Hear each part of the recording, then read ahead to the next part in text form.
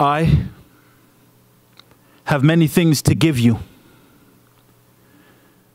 The first of which My is name is not Jamaal my Jackson heart, Rogers. I'm an artist, a father, a husband, and a creative entrepreneur. but the first of which is my word. Poetry came to me when I was 9 years old.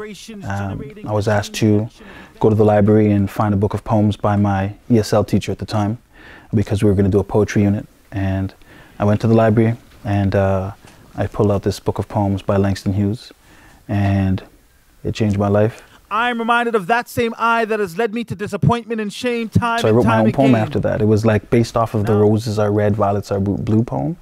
And you know, there's a certain meter, and that was like, that's the most famous poem kids know, right? The roses are red, violets are blue, sugar is sweet and so are you. So I decided to write my own 4-line meter type poem, and it was to a young girl.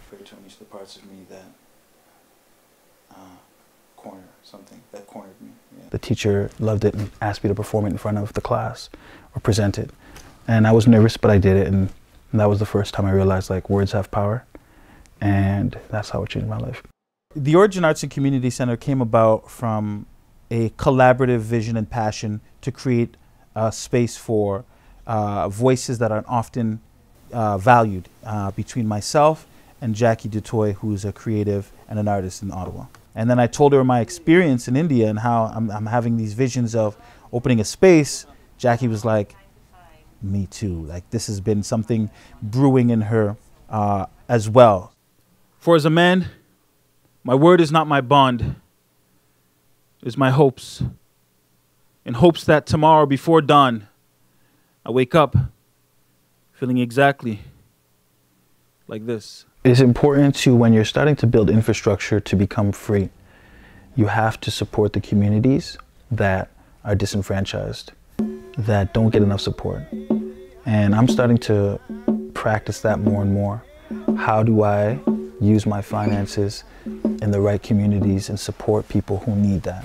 So trying to buy from local artists and people of color, trying to invest in ideas and, you know, creativity from communities that are, you know, majority people of color. That way I'm not just saying it, I'm doing it. As I stand in this pursuit of peace, this I hope that my art aura takes that me surrounds me to a place of recognition where people who understand a certain type of struggle growing up as a person of color will be able to say, if he did it, I could do it too. So what shall become of this man?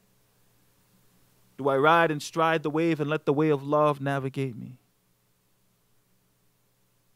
Or do I let go of the reins when the waters become troubled? If it is possible, I choose both, merging with the wave, becoming